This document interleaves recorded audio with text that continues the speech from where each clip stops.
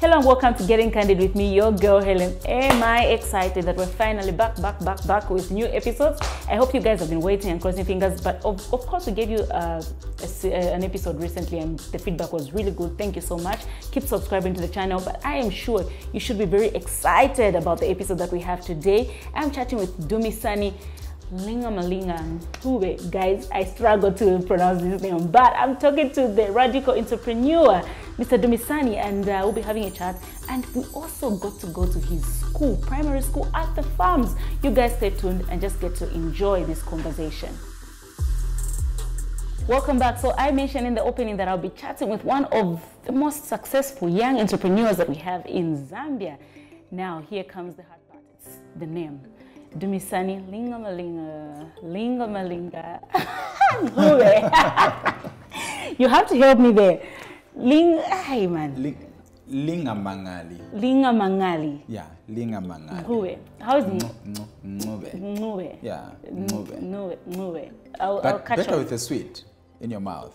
It Oh, really? comes very easy. So just saying Ncube. I don't know why people find it so difficult. It's Lingamangali Ncube. Ncube. Yo, man. Good try. I think I'll practice with the sweet, like you've said. What does lingamangali mean? Oh, Lingamangali means don't be surprised. What language is that? That's Ndebele. Ndebele. Ndebele. Okay, Yeah. nice. Yeah. I'll catch on. By the end of this interview, I should catch on with your name. You have no choice, actually. I have no choice, right? Thank you for coming us here. The pleasure is mine. Glad that you're here.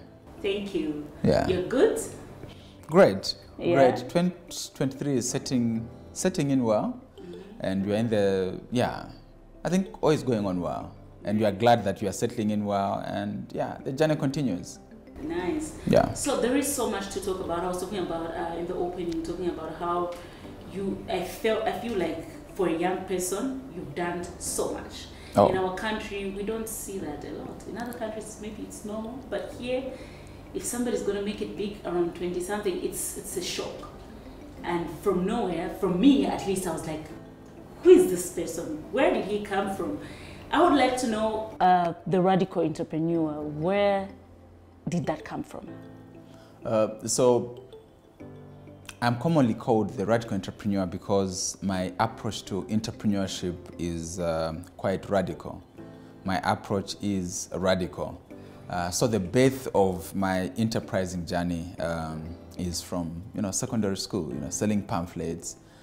From pamphlets, got to the village, opened a kiosk, a simple cantemba. From a simple cantemba, got on to trading in goats, buying goats from deeper villages, selling. Then when I was 16, turning 17, I began importing things from Botswana, then later on South Africa. I think that has been my journey. So the time I was 20 years old, founded a software company with two other friends called Glad Tidings Software Limited.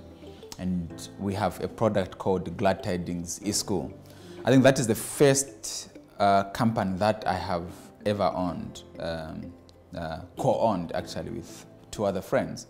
That is the company that helped me have a breakthrough. So it is from that company where we had a product called Glad Tidings eSchool. So this is a school management system that would help schools with timetabling, accounting, grade book management, report cards and whatnot. So it would automatically do all that stuff.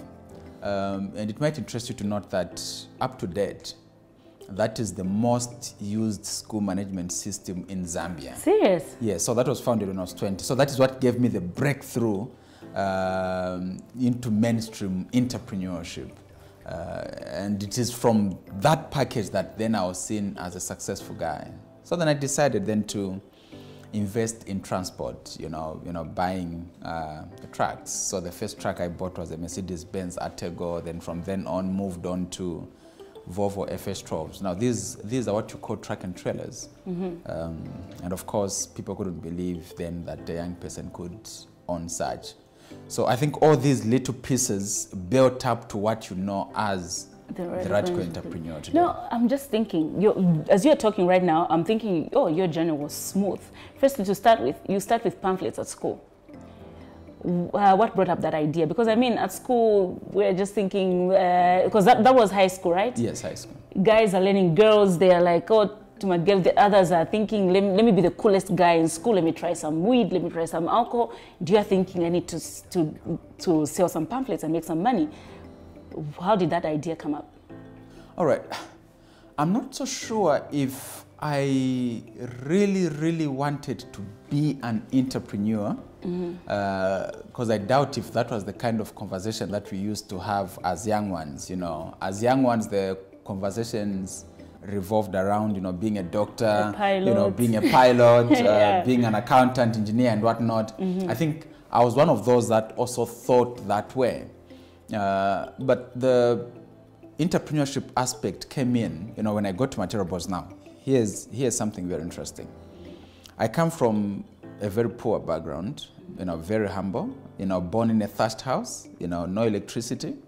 So that is the background that I come from. So my primary school is done at, was done at a local school where we were learning in Nyanja. You know, Nyanja is a local language for those that may not know. Yeah. Where we are learning in Nyanja. Actually, English itself, we are learning it in Nyanja. So they would say, no, you can teach English in Nyanja and say, pamwamba ndiye pa top of the table, pamanje ndiye pa under, you know. So I come from that background. But the interesting thing is that my performance was pretty good at primary school. I actually skipped grade 6 and got straight into grade 7. And despite getting into the new grade, I was the highest in the new grade, and I was the highest in the final exams in grade 7 at my school and in the district. So I got to a mission school called Material Boys. Now, Material Boys is a very interesting school. The cutoff point then was high. I don't know about now, but then it was very high. Then the fees were reasonable. So it is one of the few schools where you'd find the rich and the poor. Oh, yeah. And it might interest you to note that actually I discovered, it was a discovery, that we were poor when I got at Material Boys. Before that you were just okay, because it was the norm for everyone, it was right? Normal. It was normal. Yeah. Everyone is in thatched houses. Everyone is living a similar life. Yeah. So it was normal. It was only when I got to Material Boys that I discovered, in fact, we had a couple of friends. So one was the son to the Commissioner General for Zambia Revenue Authority. Okay. One was the son to the Brigadier General, and those were classmates. So these are guys, amongst many others, who were doing so well. So it is only then that I discovered that, we are poor.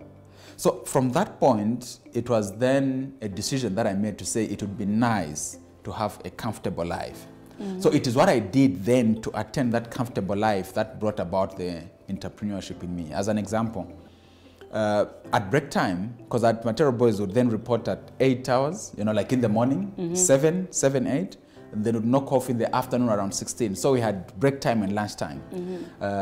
So we had guys that would eat so well at break time, then eat so well, even better at lunchtime. Now for us, it's a huge struggle. Yeah. Yeah, so it was a very interesting journey. But the interesting thing was that I was very good in a subject called technical drawing, TD. TD, yeah. So the first money that I made was by helping some of my colleagues do their work in technical drawing. Then they'd pay me. So when they paid me, it was enough for us to meet at the tuck shop at break time. So I was like, okay, fine, I can make some money. Yeah. Then from that, some were interested in the materials I was utilizing. So there was a geography pamphlet. Then I said, well, I can photocopy this for you, but pay me, I'll deliver the following day. And then I'll then go to City Market, make copies, then deliver. And for me then it was just to make some little profit so that we can have break time, you know. Lunch. Yes, and lunch.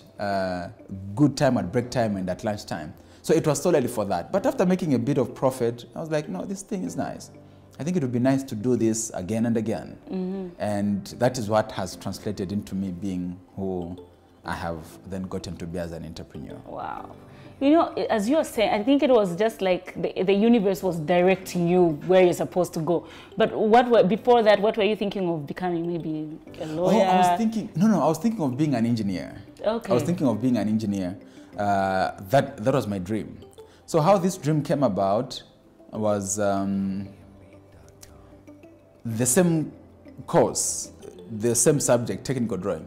I was so good at it. You know, lines. I don't know if you know that subject, technical drawing. Yes, I know it. Lines and drawings. Yes. And yeah. So naturally, people who are good at that, they tend to think of being engineers. So it was my dream to be an engineer. Actually, precisely, I wanted to be a civil engineer. Unfortunately, I never got to be one. I ended up being an accountant. Okay. So at some point when we did run a construction business, I used to feel so nice employing civil engineers. So it's like whenever I'm interviewing, they are seated on the other side and I'm this side. In my head, I'd be like, you know, I wanted to be you. But now listen to me. Tell me about yourself. Yeah. So, so I really wanted to be an engineer, but I never got to be that. Yeah.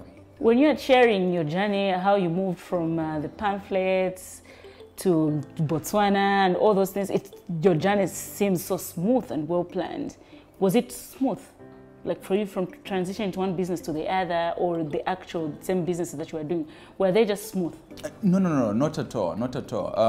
So from the pamphlets, I got to the village, invested in basic things that people need. You know, the carpenters, beans in very small sachets and whatnot. It was something very, very small. So the first challenge that I had then was just being able to stand as a young person, one who is enterprising. And I remember one incident when I wanted to contribute to the argument that was taking place, you know, amongst my peers. So amongst the things we were selling was kasepa, and I like sharing this, was kasepa. So there is sardine, carpenter, and there is fish.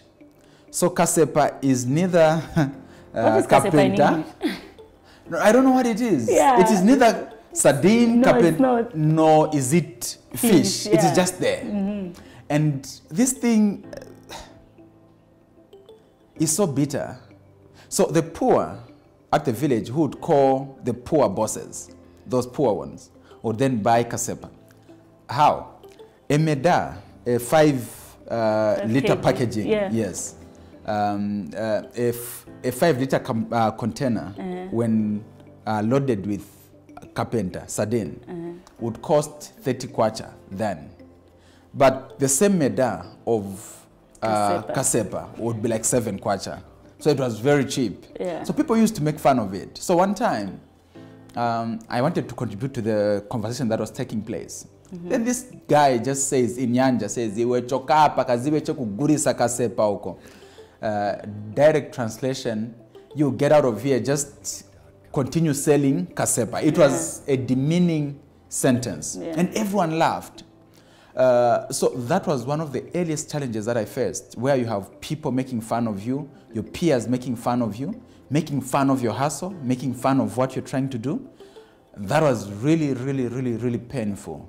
But you see, that pain kept me going. It is one of the things that I then faced. I felt, this guy laughing at me has nothing of their own. I have my little something which I'm pushing, and this guy is out there laughing at me. So I learned at that point to say, I need not to look at what others think. I need to look at myself. So that was the first thing. The other thing is that little kioski, after opening schools, got back to Material Boys, left that thing in the hands of family members. So you were going to the village when you closed? On holiday. On holiday, then back to school. Where were you staying? So I was being kept at Material then. Okay. Yes, by my dad's friend. Okay. Yes. So at the village, opened this kioski. After getting back to school, I left my stock in the hands of some family members. Unfortunately, they squandered that. Yeah. So it was not smooth. Always a story. So that's how I then moved to goats. Why? Because goats gave me the control. I would only go to buy goats when I am there. So it would be me engaging in that. So I felt the issue of putting into this kiosk thing wouldn't work because after holidays, it would be difficult to manage. So that's how I got into gods. In fact, even when I got on to importing things from Botswana and later on South Africa, in 2010 I was robbed in South Africa at knife point. And they got all the money that I had. In fact, the little money that survived was in my inner pocket. Of course, you don't need to find out which inner pocket. Just know that there's a certain pocket. Now that you've said inner pocket, I'm interested. Which inner pocket? No, there's a pocket which was inner. So, so at least it was enough for my transport back to Lusaka with a little change. So with that little change, I then decided to buy myself a suit as a reminder that I was once a businessman. So my journey in entrepreneurship has had its own ups and downs. How did you come back from that? All right, so interestingly, when I got back, it is the same year that I then formed the software company with two other friends. We didn't need to put in money because in that company, we were the three of us. So there was the software guy who was doing computer science at the University of Zambia. So he was developing his final year project. So his final year project was the same package that would help solve the challenges faced in schools. Then in the same team, there was one who was a teacher. So he had gone to the University of Zambia as a mature. So he was a practicing teacher. He had a diploma. So he had gone to get a degree. So this teacher knew the challenges faced in schools. So he was telling the software guy of the challenges faced in schools. So this guy was just developing this for his final year project. Then myself, I understood business because I'd been involved in business. And I'd sold this software guy some suits at some point and whatnot. So I was the business guy. So we came together and formed this company. So that's how the transition then got to be. Nice. Now let's go to you making your first million. Okay. I'm trying to figure out when I got to make my first million. Was it a target that you had set, like at this point I want to hit 1 million? No, not really, not really. I think I was just enjoying, the comfortable life, the life of, being able to own what I dreamt of as a young person. And one of those things was the same transport business. The reason I got into transport business was because, you see, at the village, people that we looked up to we lacked inspiration, I would say. We lacked inspiration to a very large extent. So people that we looked up to were those that were like truck drivers. A person leaves the village, goes to Lusaka, and he's a driver. In fact, even just a bus driver was a respected guy. Now, a truck driver at the village, 22 tires, because we even knew the number of tires, like that some of those trucks had 22 tires. That one was a hero at the village. Left the village. So my take then was owning that, not just being the driver, but owning that was a huge dream come true. So I then decided to invest in trucks. So for me, it was not about being a millionaire or trying to be a billionaire, but it was just living my dream. Our dreams were very simple and basic. So for me, owning trucks was a huge dream come true. Being able to fly in a plane. But those are huge dreams if you look where you're starting from. That's huge. Yeah, well, you can say so, but it was quite interesting. It was quite interesting. So for me, I wasn't really looking at being a millionaire and whatnot. For me, just having that comfortable life, a life that would afford you to eat beef or chicken whenever you decided to. What more do you want? So I wasn't really looking at that, but. By God's grace, I think one door leading to the other, I managed to make some good money. By the time I was 24, 25, I was reasonably successful. I had my first house, my first property actually at 23. Actually, the property that we have here, like where you are. Now this was done at 22, turning 23 thereabout. Serious? Yeah. Wow. So I became reasonably successful. Was I a millionaire? Yes. In terms of net worth, I was already So you were a millionaire before you were even 29, before Forbes recognized you when you were 29? All right, so the story of being recognized and people talking about it is something that came in at a later time. And that came in at a later time by virtue of coming out in the open, you know, being on social media and sharing on entrepreneurship. I should indicate that I had no intentions of ever being a public figure or being one that would share on entrepreneurship, or as some might think, you know, being a speaker. I had no intentions of doing that. You just wanted to... I just wanted to be myself, do my thing, live my life, make my money and whatnot. And I strongly believed that coins make a lot of noise. Notes don't make noise. So I strongly believed that I don't need to make noise. In fact, my thoughts were, those that make noise don't have money. Those that talk about money don't have money. Yeah. So I was one of those that were in that school. So I had no intentions of being on social media. So when you say, you know, being recognized and people acknowledging you that you are successful at 29, it was because I had then come out in the open. And there was some motivation that then led me to come out in the open. I had no intentions of being a public figure. Now you're telling me you were a millionaire, maybe you're 23, 24, 20, somewhere in there. Yeah. I'm thinking to myself, that's the age when the young people, most of them are still experimenting with life. They still want to do a lot of things to just play around. Did you ever get that chance in your life, like to just say, I think let me date loose, let me just be partying or do one or two things? And unfortunately, or do I say fortunately? Fortunately? No. I think my faith played a part to that. I am Seventh-day Adventist. So I was an ardent member of the church. So I was a leader in the church. By virtue of being part of that organization, by virtue of being a member of that church, and a committed one for that matter, made me shun away from a couple of things, like beer drinking and partying and all that stuff. So it was so unnatural to me. So that's how I escaped some of those things and some of those vices, like smoking and, you know. Never tempted? No, never. I've never drank before. I've never smoked before. I've never gone clubbing before. But I have entered a club. I entered once, and it was New Year's Eve. I just wanted to know what really happens. What happens, yes. So it was just going in just to see. And I think that should have been 2017, you know, thereabout. I just entered. It was for a very short moment. It wasn't for you, eh? Well, it wasn't.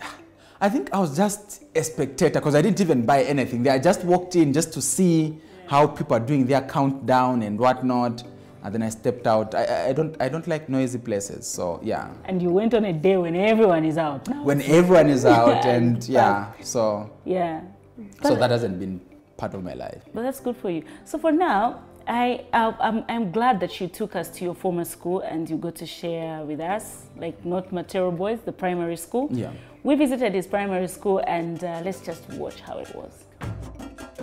So I would call this the place where it all started. Oh yes, so this is where I come from. Yeah. So this you were telling me that this is the only block that was there at Chikwama Primary School. Yes, Chikwama Primary School. So this was the only block. In fact, it was not even done because there are no windows. And it was not plastered. Okay. So it was something very, very basic. So this is where it all began from. Okay. Yeah. So it was here where I did my grade. Okay. So now I did my grade 1. So there was a classroom block there. So just one, the classroom. Yeah. So it was a community school. So it was just something very, very basic. So when it was handed over to the government, it began with this block. Okay. So it was incomplete. Okay. Yes. Were you once in this classroom? Oh yes. So interestingly, when I was in grade 5, I was in the last class. Then the grade 7s were in this class. Okay. So I skipped from grade 5 because I used to top the class, So I skipped from grade 5, skipped grade 6, then go to grade 7. And interestingly, even in grade 7, in a new class, new grade. You were topping the I was class. topping. It was all written that you were going to be topping the class. Oh wow. I think let's just go in and have Okay. classrooms. Any memories, like any vivid memories that you have? The memories I have around this place were there was a certain girl. Because I was pretty good in school. Yeah, she used to hate me so much. She was your competitor. No, not even a competitor. So she was the monitor, or monitress rather. Yeah. She hated me so much such that even when I am absent, I would still appear on the noise list. Are you serious? Oh no. Yeah. So when I'm written there, I'll be written Dumisani times 10. So very interesting memories, but yeah. That all paid off. Yes. So it has been a very interesting journey. How really. was it like then? You know, like living here, schooling here. How was it? No, it was quite interesting. So, learning here, we are learning in Nyanja, and that is something which is so interesting. So we used to learn in Nyanja. In fact, even English language itself, like I've shared before, we used to learn it in Nyanja too, you know. Pandie pa top, pandie pa below. So it was quite interesting. And thinking of making it, I don't know. It was quite difficult to fathom, your growth from here to become very powerful. Because we had very few people to inspire us. We had very few people that we looked up to.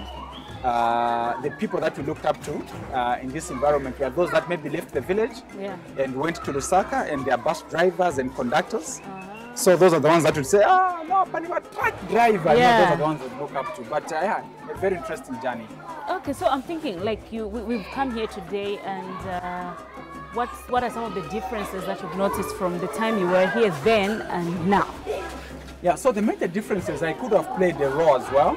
So at the time I left, or the time I was here, so this was the only block, incomplete though. So at 21, I then got to be chosen as the PTA chairperson. I was the youngest, and it was the first time ever that they chose someone of that age. Okay. So I contributed to the development. So I helped, set up this block. Then I helped set up teacher houses. So we did 3 of those. Okay. So they kept wanting me to continue as the PTA chairperson, but you see, so many competing needs.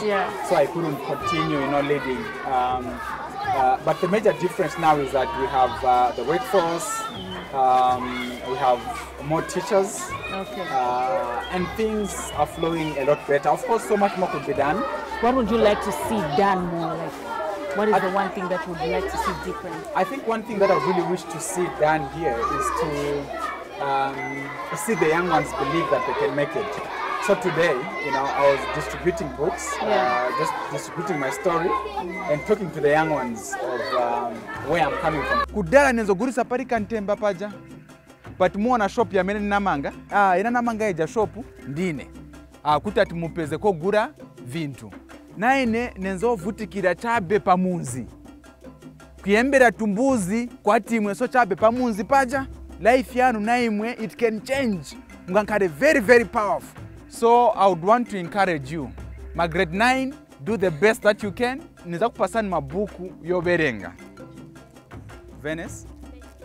You see, when I speak of where I'm coming from on social media or on interviews and whatnot, people would never get to understand. They would just think, so where is it coming from? How is it like? Is it really saying the truth?